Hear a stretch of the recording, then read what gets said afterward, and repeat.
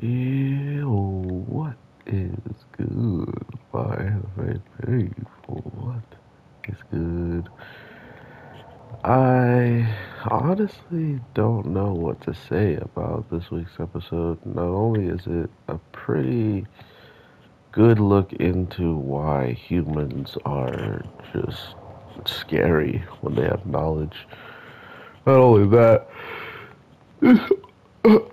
excuse me, this old man literally has so many tricks and turns up his sleeve. There's no way that they're going to just happen to know what he was like up to just because he was playing it to a T.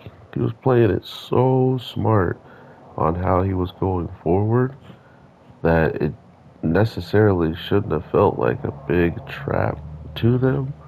I mean, for me, uh, just knowing how some of the heroes are, or just knowing how two of the characters are, I should say, like just those two in general, and being other people who have been around, one of them more than long, and the other one they haven't been around all that long. But if it was if it was him that went up there, he would have definitely came back with that dude just off of principle. You know, like, oh yeah, they're eating a really good meal, the best of meal. It's like, oh, okay, but you don't think he would have came back and got these kids who, have been eating nothing but what they could find in the forest.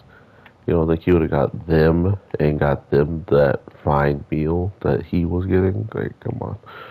So that was the only thing that kind of gave it away, and it was so minor that you know, they they don't really care. They probably just thought he had it really nice, and of course he wouldn't come get us if he had it that nice.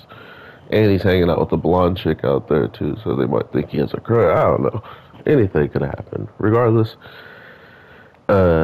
he gets this old man of the village that our girl Jezebel told us not to go here.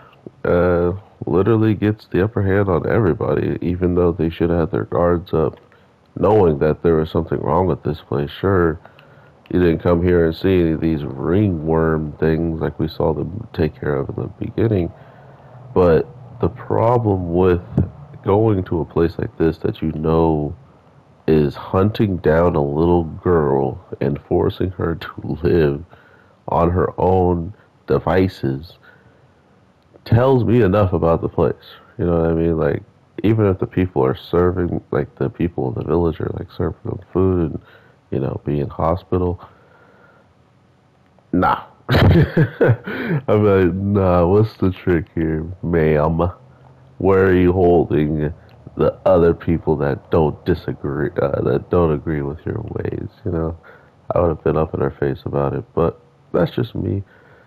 Regardless, I am most curious to see what y'all are thinking about this week's episode because I gotta do another show and I might do it at work. I might wait until later tonight, just seeing on the overall response to these videos, like if you guys are checking it out or not, and then I'll just decide if I'll drop something, the Doom, all roads lead to Doom, then.